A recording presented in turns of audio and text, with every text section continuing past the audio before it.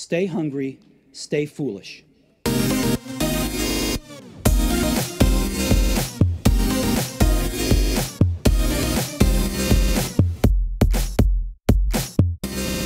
In Rebel Talent, today's guest shows us why the happiest and most successful among us are those who break the rules and how we can all do it more.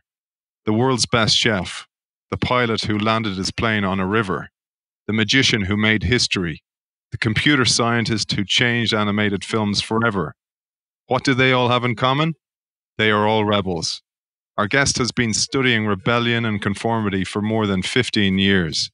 She has discovered that when we mindlessly follow rules and norms rather than constructively rebelling against them, we become less happy and less successful in every area of our lives. While rebels may seem disruptive, they are ultimately good for business. Their passion, drive, curiosity, and creativity can raise organizations to a whole new level. When we break the rules, we fix our lives. We welcome award-winning Harvard Business School professor, behavioral scientist, and author of Rebel Talent, Why It Pays to Break the Rules at Work and in Life, Francesca Gino. Welcome to the show. Thank you so much for having me. It's a pleasure to be here. It's great to have you on the show. I thought, Francesca, we would open with the story of a fellow Italian master, Chef Massimo Botturo, a true rebel. I have a very vivid memory of where and when I learned about him. And I was so surprised that I felt compelled to tell this story. I was walking through a local bookstore and I was browsing the shelves. And I saw a book that was larger than usual with a cover Merlot in color. And the title of it was Never Trust a Skinny Italian Chef. And being Italian, I was intrigued. So I started flipping through the pages and it became clear to me that this was not your typical recipe book. There were pictures of beautiful dishes, dishes like the crunchy part of the lasagna. And just from the picture, you sort of started asking yourself, how could you resist to that? But they didn't resemble any of the traditional meals I had grown up with. And the book told the story of Chef Massimo Bottura, a master of traditional recipes whose talent led him to come up with a different way of looking at traditional dishes. He basically went to traditional dishes, Italian traditional dishes, and started asking questions. Why is it that we cook the dish this way?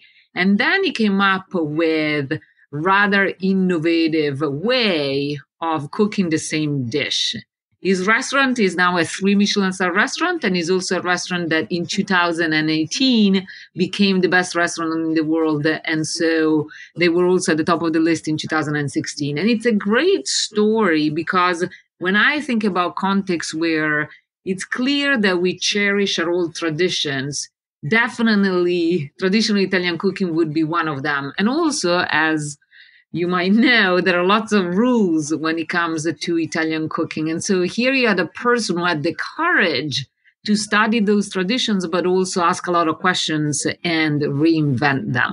I loved his answer when you asked him who inspired him, and he named Chinese conceptual artist Ai Weiwei. I think that's the right pronunciation. Yeah. He said here, the destructive gesture was actually a constructive one. It'd be lovely to expand on that a little bit. Yeah, what I love about what he said in terms of looking at this person who inspired him. So what you would see in this piece of art is the artist basically dropping a vase that is 2,000 years old. And so at first you might look at it and be puzzled. Why is it that we sort of are breaking something that we have been treasuring for years? But the deeper message there is that it's important for us to respect traditions, but it's also important for us to break away from them, if in fact it makes sense to break away from them. And one of the things and the interesting parallels that I see in a lot of organizations is that we often take existing processes or procedures or system or just ways of working for granted. It is almost as if we get into this routine of accepting things as they are and stopping asking question of whether there are ways of working or ways of coming up with a new procedures that would be even better. So I think that that's the deeper message of that piece of art, or at least that's the message that Bottura took away from it.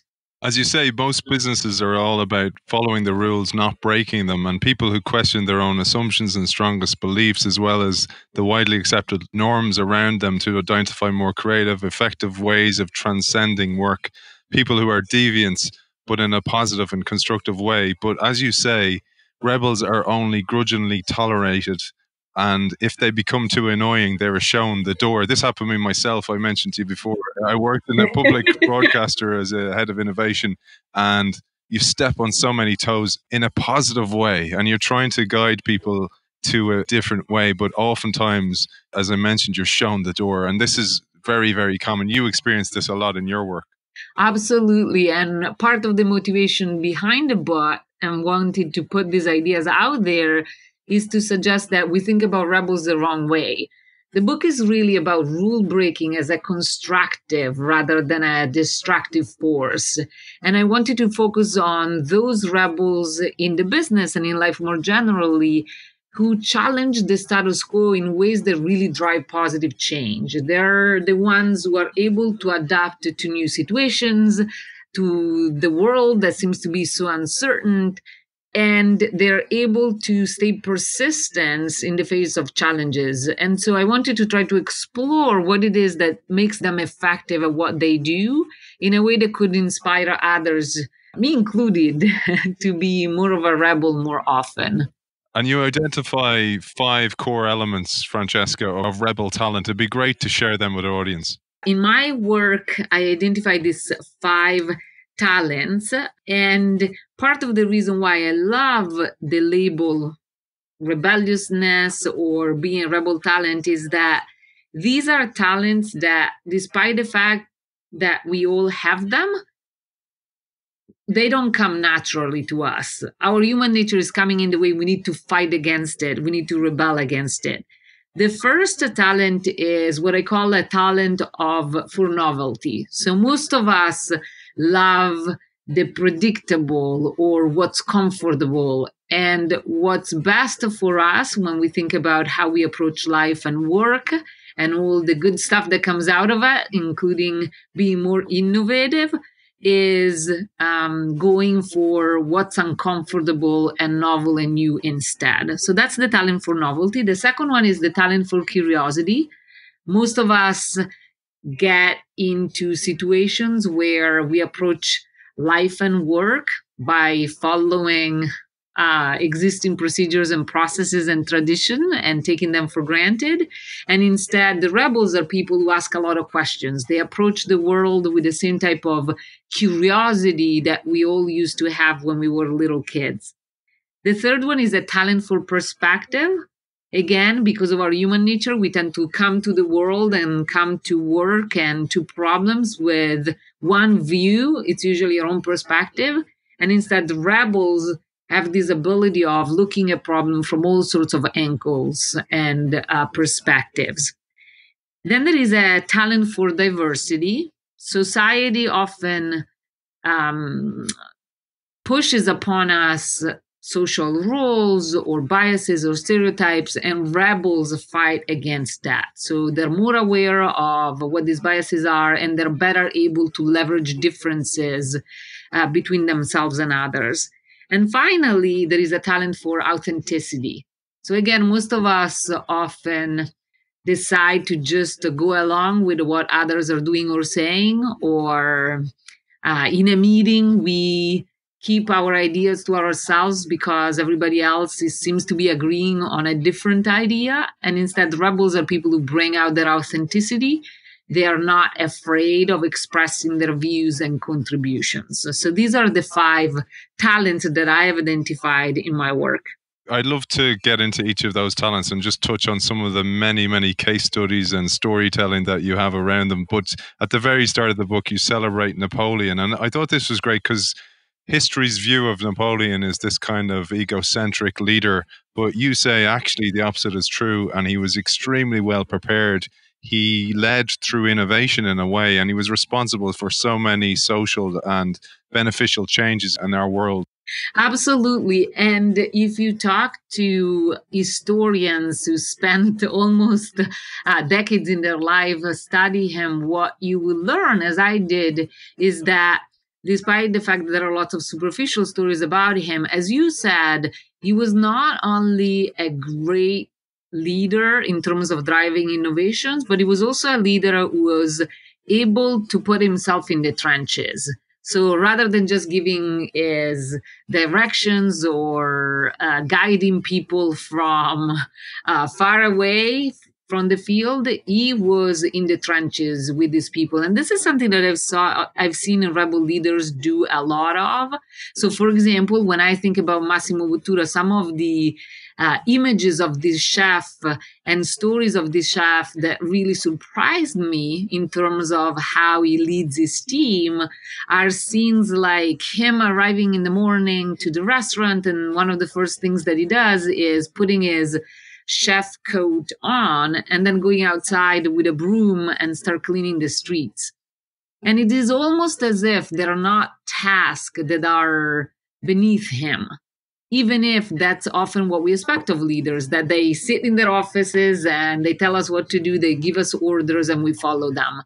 And so what was beautiful is that rebel leaders are often with their people, and that is an important aspect of how they drive this commitment to viewing the world differently, to wanting to have that courage to come up with innovative ideas rather than sticking with the status quo. Let's jump to the case study, your own case study of the Morningstar, the largest tomato processing company in the world, and also the short free association exercise that you run it with your executives to hear what they think of the term rule breaking itself. Absolutely. I often do this exercise with executives and with leaders across many different industries to just try to understand what comes to mind when they think about rule breaking. And a lot of the words that they quickly come up with are words that are negative, that are related to problems that you might run into if you actually allow people to break rules. So things like illegal, or things like unethical, or thinking like pushing the boundaries but with a negative meaning. And it takes them a while to also realize that rule breaking could actually be positive for the business. And so come up with words like innovations or ideas or being courageous. And what I love about the exercise is that right up front, it puts on the board, or it puts in the conversation, the idea that often we look at rebelliousness and rule breaking as negative. And so it opens up an interesting conversation of why is that the case? But more interestingly, at least from my perspective, why is it that this could in fact turn into a positive force? And so a lot of the case studies that I bring to the classroom, or I bring to leader and executives in corporate training, are case studies of organizations that are doing things a little bit differently. Organizations that are really embracing the idea of rebelliousness. And one of them is Morningstar. Morningstar decided to go a little bit extreme in the sense of saying, you know what, maybe hierarchy creates problems and people really need to have a say and more autonomy in what they do. And so they're very much structured on self-management. And so if you come in, you have to decide your own mission. What's nice is that the mission is supposed to be aligned with the goals and values of the organizations, and the mission also get negotiated with your peers. So from the start, they're creating a system where people come in, they have the chance to express who they are, stay authentic, do their work with a great sense of ownership, but also they're not going off the rails because there are these mechanisms, like the fact that you're negotiating your mission with others, or the fact that you're staying aligned with the organizations, that really allow for this type of rebelliousness to be constructive. That's often where leaders struggle. How is it that I can assure I bring in rebelliousness, but at the same time, works get done and the organization stay productive? You mentioned also Zuckerberg, Gates, and Jobs in the same paragraph. You mentioned how they dressed against the norm. This one is fascinating because you did this brilliant study in the fashion centers of Rome where you measured the potential customers' perceived status. And this is really interesting for people who feel they need to dress with the flow, but actually the opposite is true. What we wanted to show in this research is that when we are intentionally breaking the norm, and in this case, we were looking at appearance in the sense of how you dress, we often believe that others are going to view us negatively, and it's just the opposite.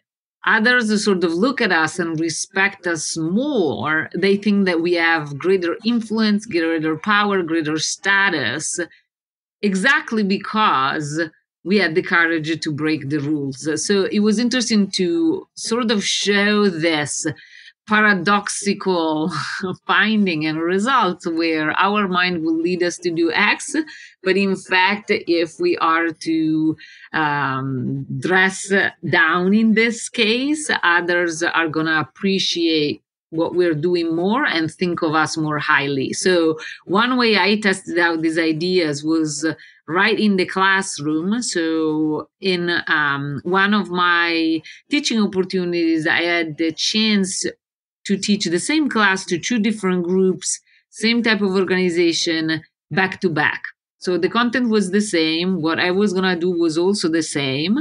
But what I decided to do in between classes is change my shoes. So I went from a suit and a nicely, really kind of formal pair of shoes to same suit, but I was teaching in red sneakers.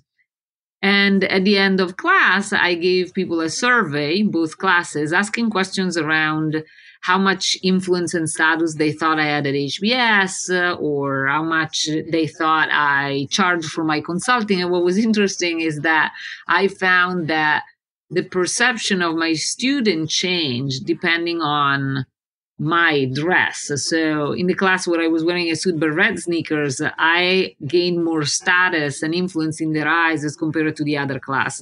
And this just confirmed what our studies had shown, that despite the fact that we might think the opposite, when we break and go against this type of conventions, people actually respect us more and give us more status. I'm going to jump around a little bit now, Francesca, because I'm going to jump forward when you talk about diversity and some of your own experiences. And you mentioned dress here when you were 8 months pregnant, teaching to a class of executives, and also where you wore more tightly fitting dresses. I think it's really important because we also mentioned the perception that a word like rebellion or rule breaking can have on people's minds. But you also mentioned when you talk about diversity, job specs, for example, peppered with male dominated language actually has an effect on how many female applicants there will be. I think this is a really important topic that often gets overlooked. Yeah, there are all sorts of biases that are often unconscious that we carry with us. And one of the things that we need to know that rebels do actually quite naturally is recognize that we're humans and we do have these biases. But what I had experienced in some of my work, and I've seen rebels do, is that they don't let the existence of these stereotypical views freeze them to the point that they make them anxious when they are interacting with others, or they make them perform less well on the job. And so what has been interesting from my perspective in looking at the research and experiencing it myself, often being in front of executives where the class is primarily of white male, is not to think about the fact that they're going to judge me negatively just because I don't belong to their group, if you will, but that there is an opportunity for me not only to do well, but also to learn from them. And it's a very small shift in mindset. But when we're thinking of approaching situations that might be stressful as an opportunity to learn, and we sort of tell ourselves, let's get excited, that's actually much better than telling ourselves that this is in fact is going to be stressful, and then feel the anxiety that comes from that experience. You talk about stereotypes in your classroom and you give your students a little test. It'd be great to mention that to our audience and maybe throw that test out in the airwaves. Yeah, whenever I talk about biases, and so unconscious bias and stereotypical views are clearly part of this category, students sort of look at it and say, yeah, I can think of lots of examples where my colleagues really made poor decisions because of these biases. And it's harder to look at ourselves and say, well, as it turns out, we are as humans as our colleagues. And like them, we're affected by these biases. And so often when I talk about diversity, inclusion, unconscious bias, I bring simple exercises like the exercise that you were mentioning. So imagine being in the class. Often our classes are actually quite large, so group of 80, 90 people. And the exercise is going to be one where I'm going to show them white screen and tell them that what I'm interested in is seeing how fast they are in putting words that they're going to appear on the screen, putting them into categories. And there are two categories. The name of the first category appears on the top left of the screen, and the name of the second one appears on the top right. And what's interesting is that people love games. So they're sort of excited to show that they can do this fast, that they can learn from round to round.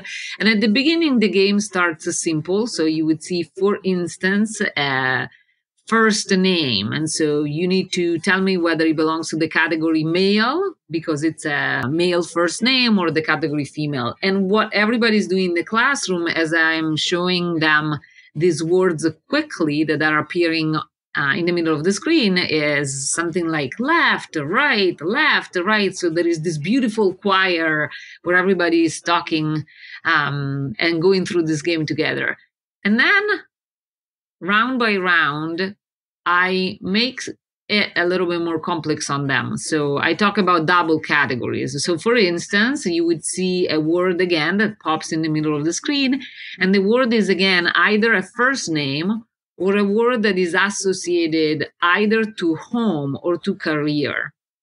And the first time you do this complex round, if you will, the categories on the top left of the screen are related to male and career, and the one on the other side of the screen are female, name, or home. And so people generally do that fast.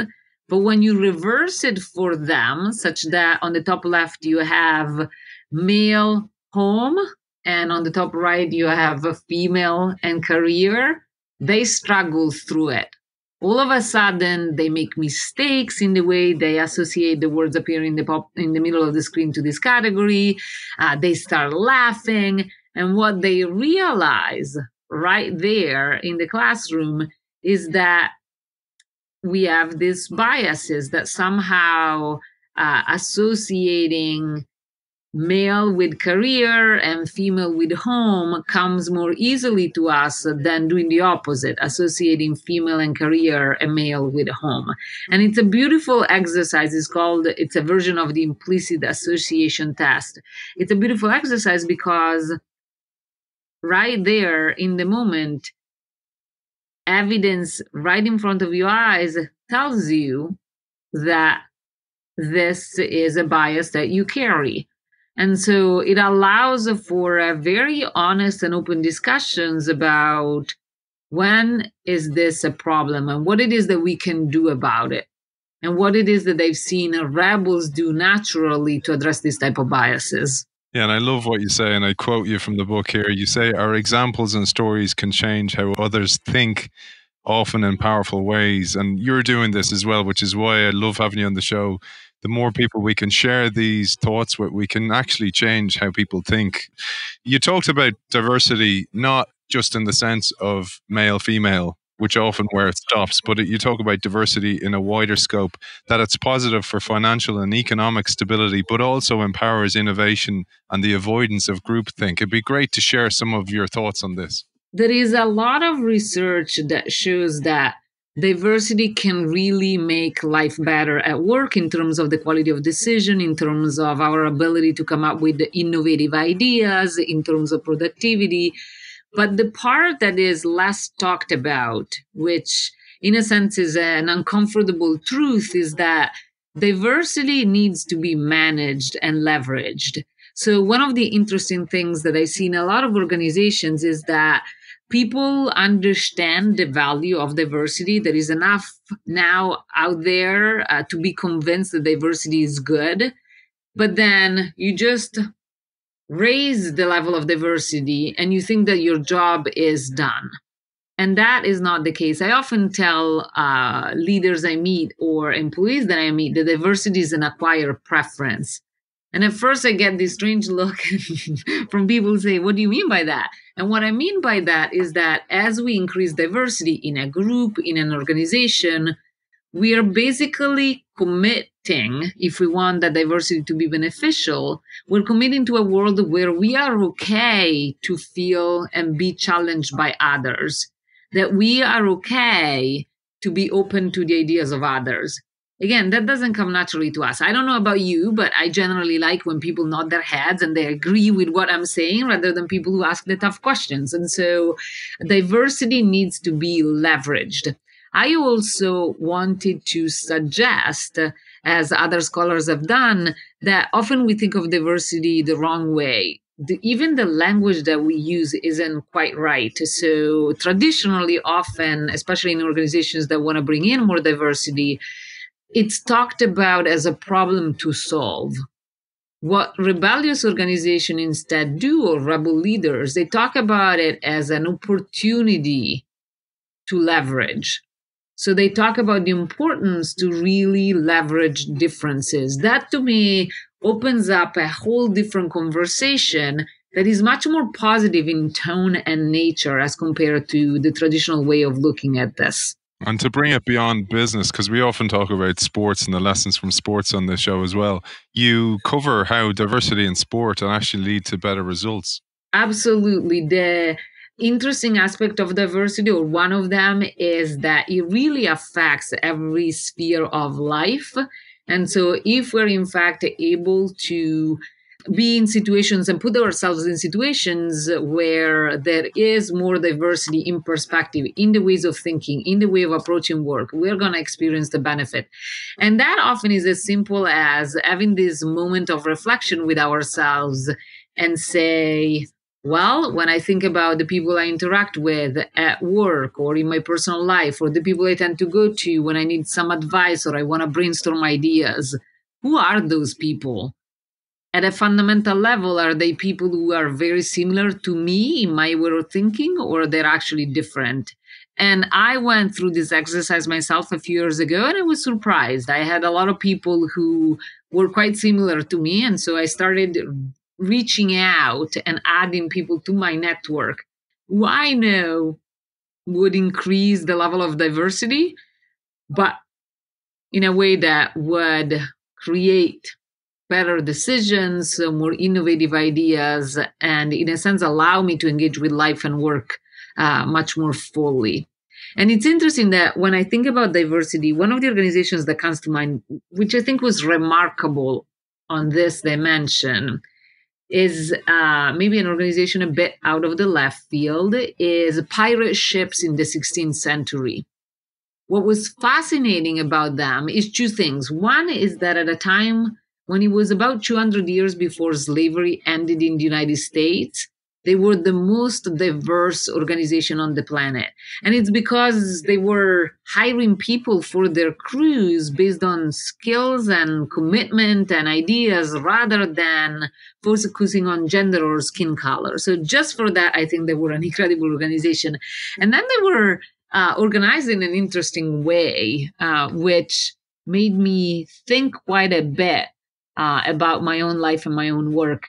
The crew was in charge of choosing the captain, and the crew could actually remove the captain if the captain was not behaving well towards the crew. And to me, that's wonderful because it raises the question of all of us asking ourselves, whether we are the type of captain that our crew would choose as his leader on a day-to-day basis. And I think it's a very humbling question to ask.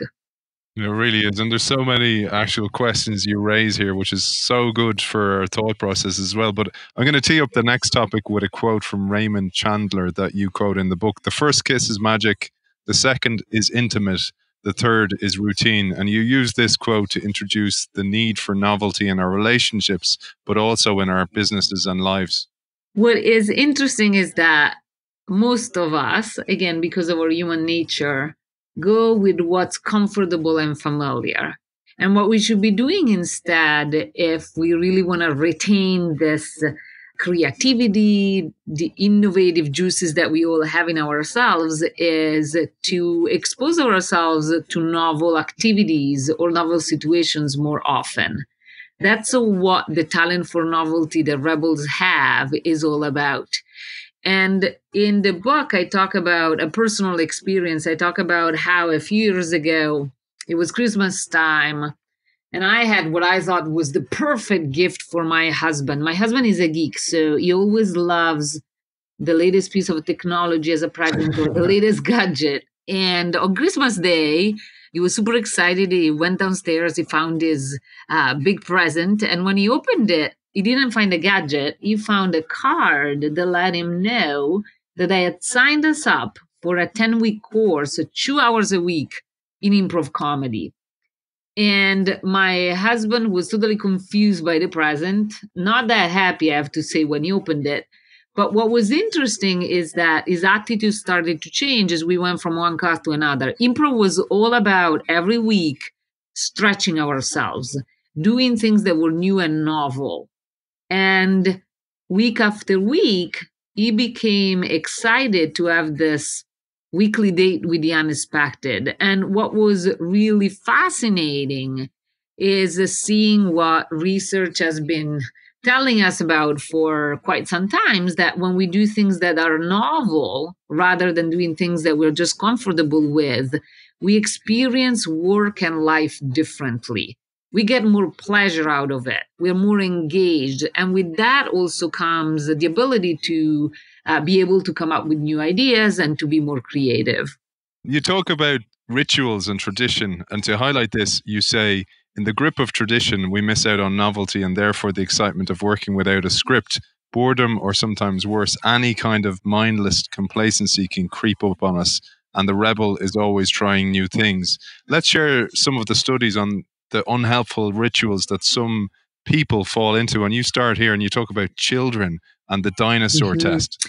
It is fascinating to me to see how often, from the time we're small, and then it gets worse in many situations when we get to work, we just tend to imitate what others are doing. So some of the studies that have been done with children show that children over-imitate. What that means is that they see a person complete a series of steps as they're trying to achieve a certain goal. So, for example, getting a toy out of a box, or making sure that they solve a puzzle effectively. And what these studies have compared is situations in which you follow a series of steps that actually make sense to situations where you follow steps that some of which just are not necessary. They could be skipped for efficiency or for other reasons. It would just be better if you didn't follow everything. And even when these steps are clearly unnecessary or even borderline ridiculous, what this study shows is that children still follow them. So it's like following a script. And you might think, well, children are children, and maybe they don't realize that the steps are as ridiculous as they look to adults. But in reality, you can find the same results when the studies are done on adults. And so we have this tendency to come into situation and just follow what others are doing. We don't ask curious questions about whether there is something that we could be doing differently in a way that makes the process better or makes us being able to achieve the task with more creativity or by being more innovative. So quite surprising as a set of results. And you did your own studies as well on t-shirt folding, etc. And you say novelty is a stimulant and it can lead to what psychologists call self-expansion. But you bring a business example to the fore here and you talk about PAL's sudden service. I thought this was an interesting one where people might be able to action some of these things. What was intriguing to me in exploring what the talent of novelty does for rebels is that I could imagine a skeptic looking at it and say, yeah, I understand that. I understand the importance of injecting novelty into our life, into the work that we do. But in the end, we gotta be productive. We need to be efficient in the ways of working. And I was out on a mission of trying to understand how organizations and contexts that are really about executing to excellence actually do think about the importance of novelty. And so PAL's Sudden Service was a perfect example. PAL's is a chain of fast food restaurant. So it is an organization that has stores in Tennessee and West Virginia. And what was interesting in learning about PALs is that they're actually quite good at what they do. If you pick any measure of performance, revenue per square, you name it, they beat the competition by far. And we're talking about big brands like McDonald's, Burger Kings, and Wendy's. Now, they don't have thousands of stores, they have dozens of stores, but still quite effective at what they do. And they're also true to their name.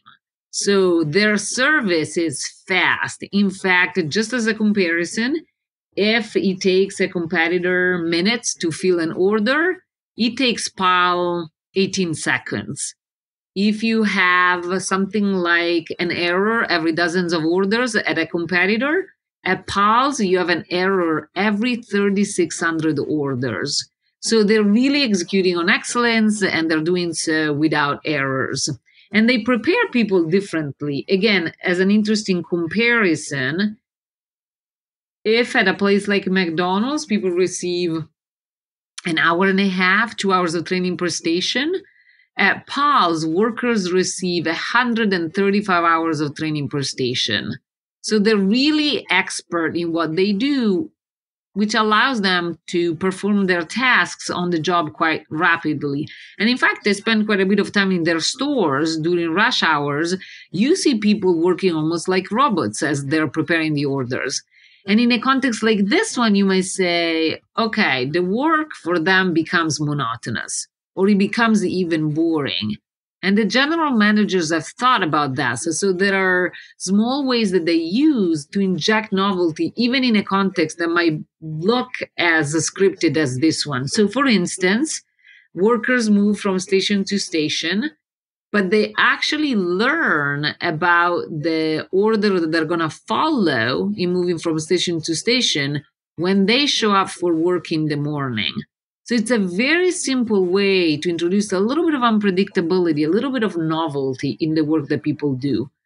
And my conclusion then was, if we can see this and think about the importance of novelty in a context like PAL's that is really all about efficiency, then I think it has to be true, and it could, in fact, be applied as an idea everywhere else.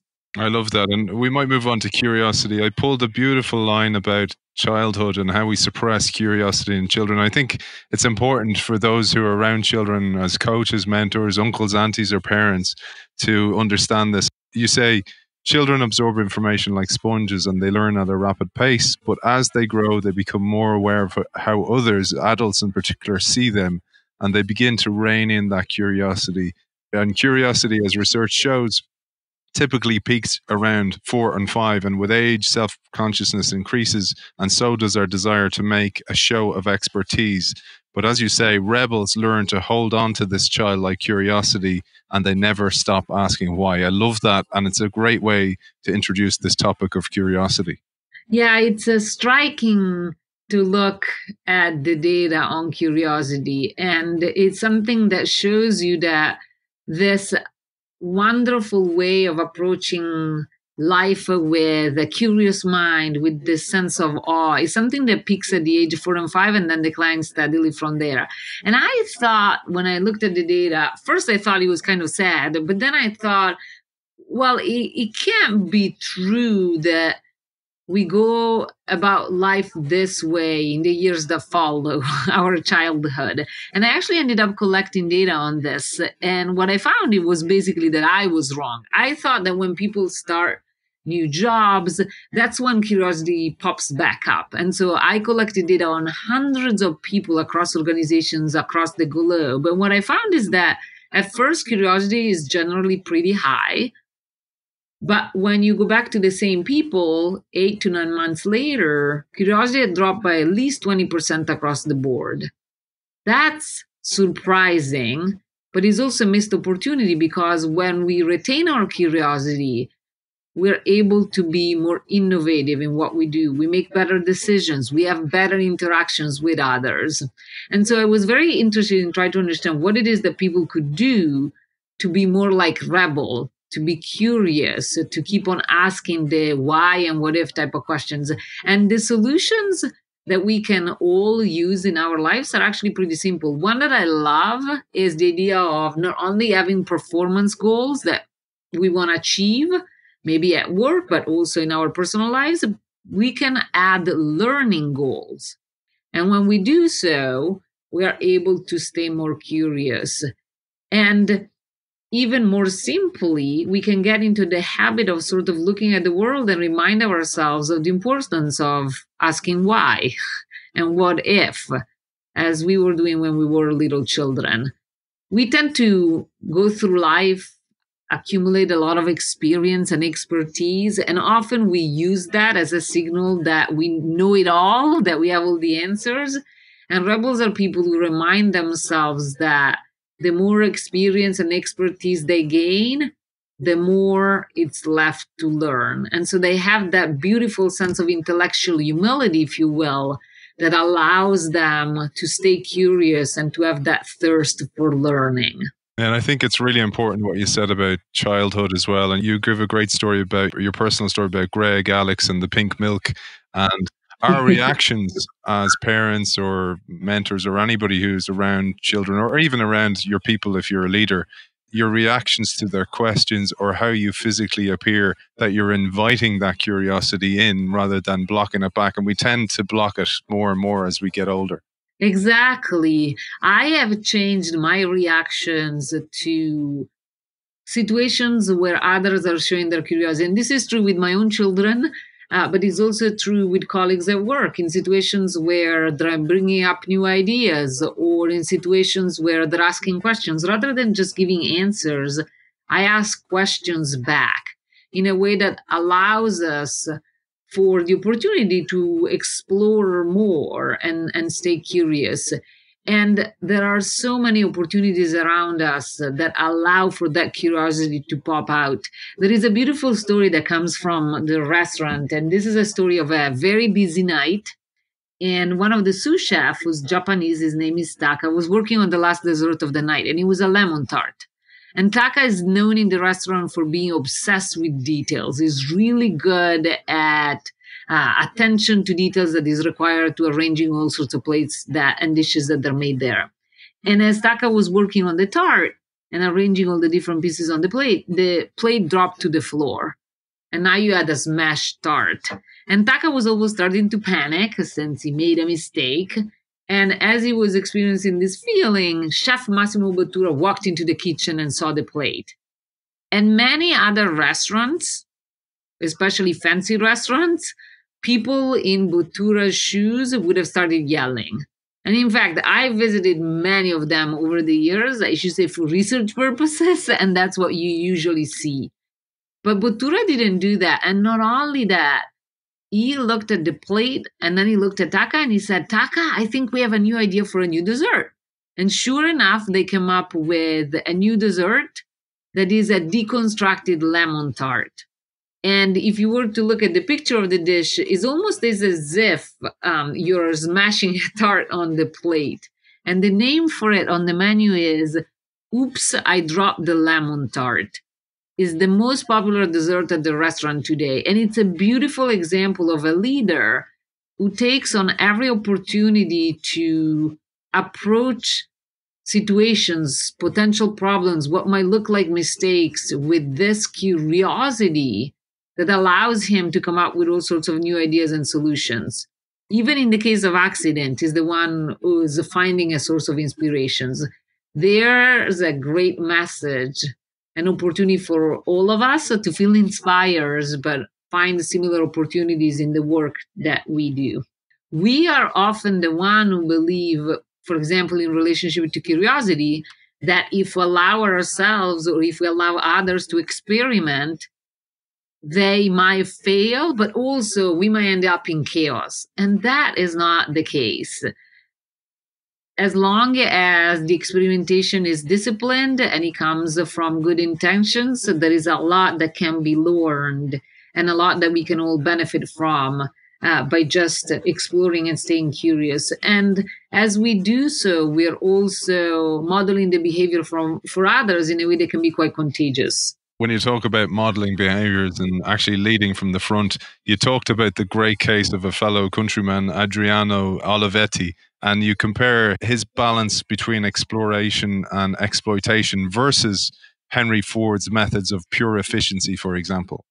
Is an example that it's an old one, but it's actually one of my favorite, because here you had a leader who became to be the CEO of the company, and he did so after spending some times working on the manufacturing floor. And what he discovered is that he had an opportunity to make life better for his workers in very simple ways. And he was always interested in expanding their views. So the fact that he created the library, the fact that he extended lunch from 1 hour to 2 hours, and the first one is to eat lunch, the second one is to eat culture.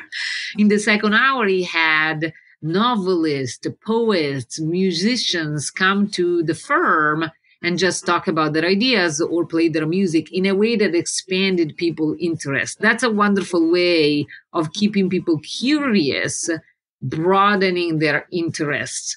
He's also a person who clearly modeled the behavior for others. There is a beautiful story that I tell in the book that stood out to me in terms of some of his time as a leader at the company, where some of the workers saw a peer leave at the end of the day with a bag full of parts. So the parts that they were used in the factory to make the products. And they started calling him a thief.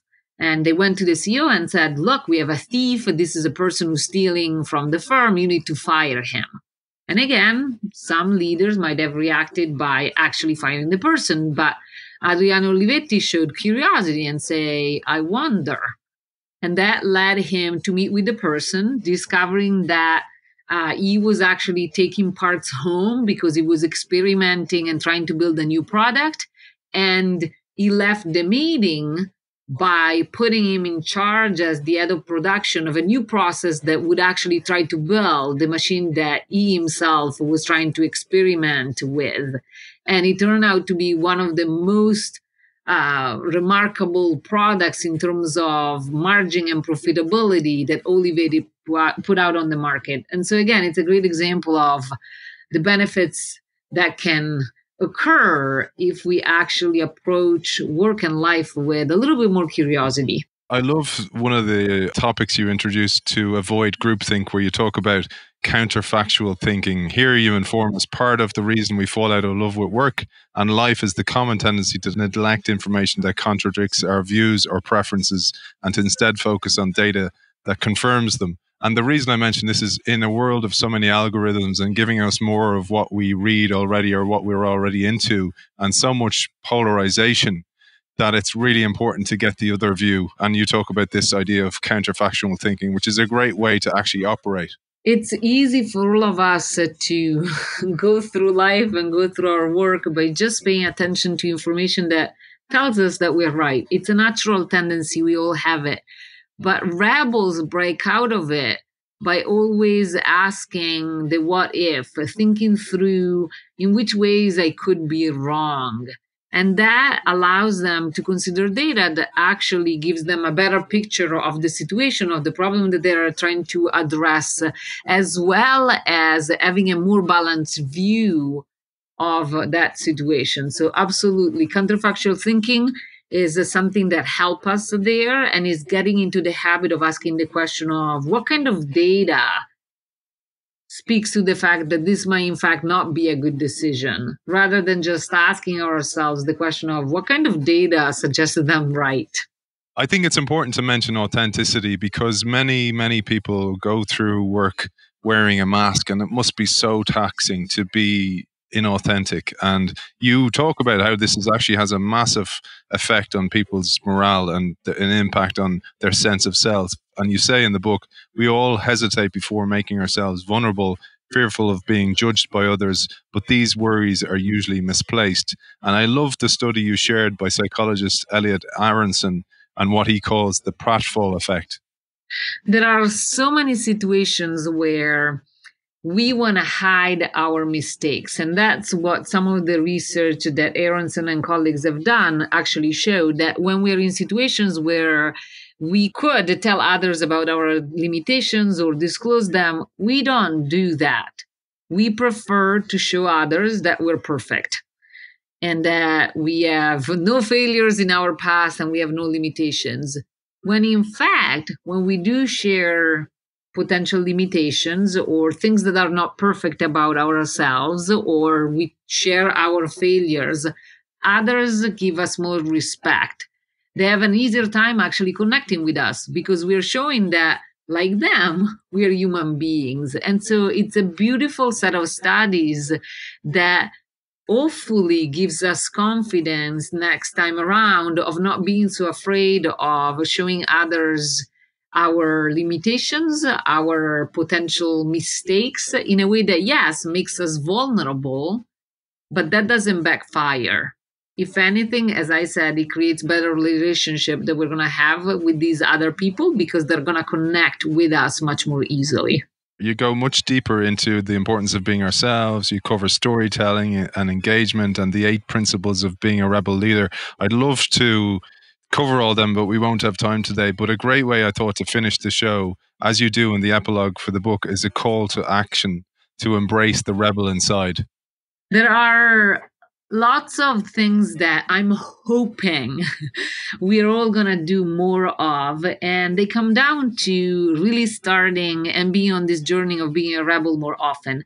And what I decided to do to help people, hopefully, to join me on this journey is I created a test that is available online at rebeltalents.org. And it's just a few questions, but if people answer the question, they're going to learn which type of rebel they are. And they're going to receive some feedback that tells them where to keep their attentions going forward. Where are some of the opportunities to bring out some of the talents that maybe don't come naturally to them more often in their life and at work. So I'm hoping that people are going to take the opportunity not only to read the book, but also to take the test and then, like me, decide to bring more rebelliousness in their life in a way that I think is also going to bring much more satisfaction and joy. And just one last word is you do studied on this. You've studied this and you've seen that actually if you do take on some of these traits of rebels, you actually have a more successful career. You mentioned you're better at networking, better at connecting with people, etc. It might be worthwhile just mentioning that briefly. Absolutely. So it's not about just the personal satisfaction and happiness, but that I would say is important, is about engaging with life and with others differently. We're going to be present more fully. We're going to experience ourselves having greater levels of performance at work, being more innovative, being creative, but also having better relationship with others. So I think it's quite a long list of benefits. It does take a little bit of courage to be a rebel. It requires us to fight against natural tendency that we have as human beings. But the benefit is so large that I'm hoping people are going to feel compelled, as I felt when learning about this effective rebel, to follow suit. You mentioned there rebeltalent.org, but where else can people find out more about your work, your studies, your books, etc.? I have also created a website that is called francescagino.com, so hopefully easy to remember. And that has linked to the book's website and lots of resources that I'm trying to put out there for people to keep on embracing rebelliousness. Author of Rebel Talent, Why It Pays to Break the Rules at Work and in Life, Francesca Gino. Thank you for joining us. Thank you so much for having me. It was so much fun to be talking to you.